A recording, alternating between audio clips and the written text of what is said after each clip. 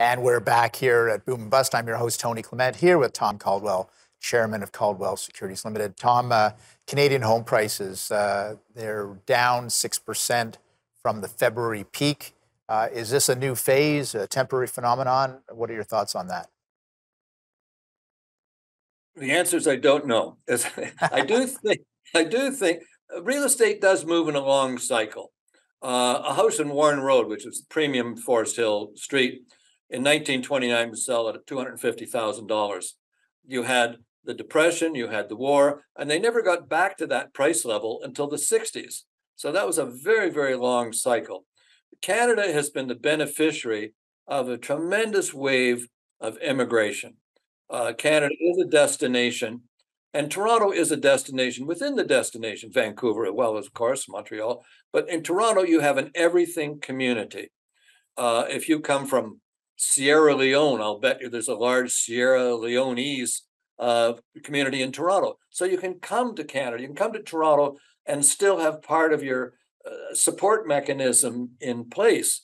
So this is a destination. We've had lots of immigrants coming in and lots of money coming in too, China, et cetera, bidding up home prices. But there's got to be a point where it does level off. There's got to be people like me who still live in their big old houses, and sooner or later they're going to move us to Happy Trails Manor or something like that, and you're going to sell your house to pay the rest of your bills. So there will be a demographic shift over time, but you're going to have bumps and wobbles. But remember, housing prices really shot up with very, very low interest rates. You could buy a reasonable home and not pay more than you would for a very good apartment just by buying the house. Now, those numbers are changing now because rental costs are now going up significantly. So I think you're going to see housing prices ease off to some degree, but they're not going back to ground zero where they were, say, 20 years, 10 years ago or 5 years ago. Gotcha.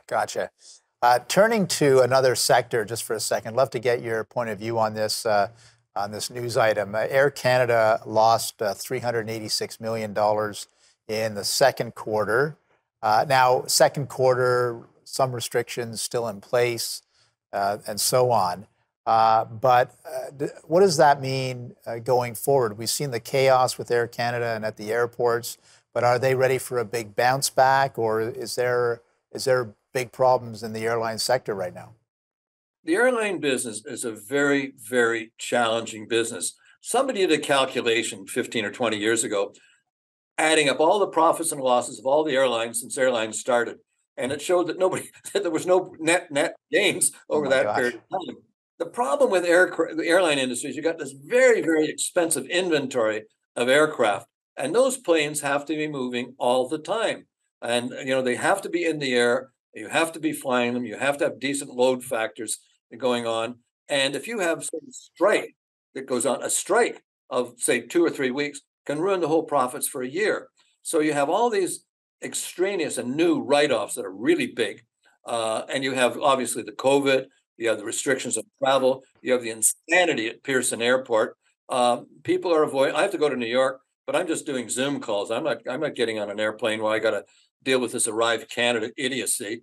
I'm not going through the lineups at the airport to go and come. I don't need that stuff. So I do think they're still suffering, but it's a tough business because you used to have militant unions, and if they go on strike, you're going to lose the whole year. And they got big write-offs in all of them. So I just think it's a tough business. I've made money on the airlines years ago than the takeover CP, et cetera, but I've never come back and I've never regretted it.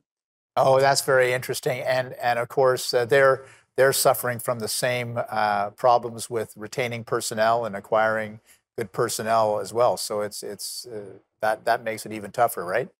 Absolutely. And fuel prices too. Don't forget that. Yeah. No, we burn a lot of fuel, and particularly with our prime minister's travel. That's right. That's what the gratuitous shot. You got that one in. That's pretty good. We got a minute before the next break, but travel sector generally, are you bullish about it? Well, I was looking at Carnival today. I'm at the age where I like to go on cruises because my wife travels very heavy, and once I get that luggage into the room, I'm going for a trip, and I don't have to do anything further. So it does make sense, but I think we're still dealing in a ripple effect for the time being. There's lots of capacity in the travel industry.